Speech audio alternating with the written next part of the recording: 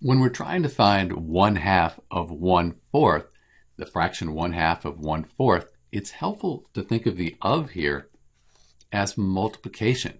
That way, 1 times 1, that's 1, and then 2 times 4, that's 8. So 1/2 of 1/4 equals 1/8. And we can check this by looking at each of these as decimals. 1/2, that's 0.5. If you divide 1 by 2, you'll get 0.5. If we multiply this, 1 divided by 4, that's 0.25. So 0.5 times 0.25, that gives us 0.125. So if you divide 1 by 8, you'll end up with 0.125. So we did this first part correctly. 1/2 of 1/4 equals 1/8.